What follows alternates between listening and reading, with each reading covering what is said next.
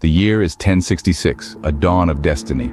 England's fate hangs in the balance as a battle that will carve the future is on the horizon. King Edward the Confessor lies on his deathbed, casting the shadow of uncertainty over the English crown. Nobles whisper and schemes brew in the dim candlelight. Harold Godwinson, bold and assertive, is crowned amidst contention. Yet his gaze is set on challenges to come, with the English feared, the local militia, at his call. A force not professional but fiercely loyal. Across the Channel, William's claim, once promised and now denied, turns to indignation. The Norman Duke prepares for conquest, eyes set fiercely on the English shore. In the north, the Viking king Harold Hardrada eyes the English wealth, readying his longships. A storm brews as ambitions clash. The English feared and housecarls clash with Viking ferocity at Stamford Bridge, where Harold's leadership shines, though victory comes with a steep price. News of William's landing reaches Harold. With haste, the Fyrd and housecarls march, a march of urgency that stretches the sinews of their resolve. Under the heavy sky of Hastings, two armies poised for a historic clash.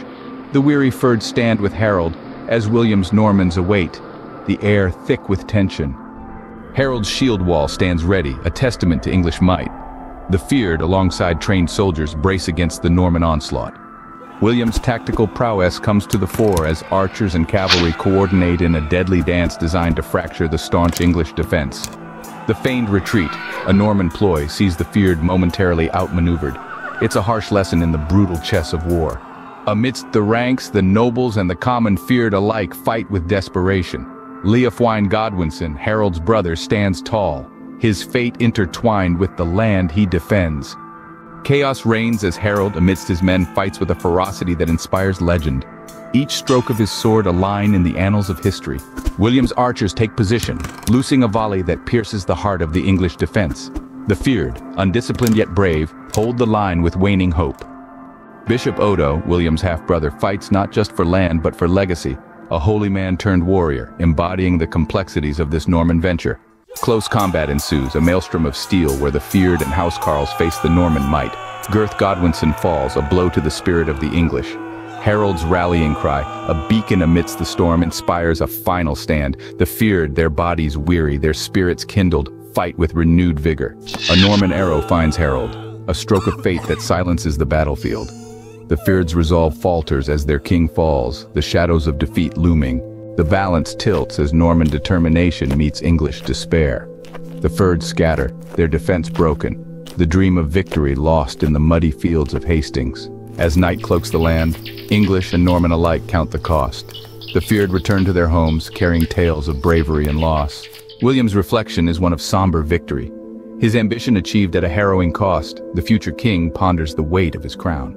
The aftermath is a tapestry of transformation. The feared, once defenders of their land, now face a new order as Norman rule reshapes society's fabric. William, now king, sets about a grand survey.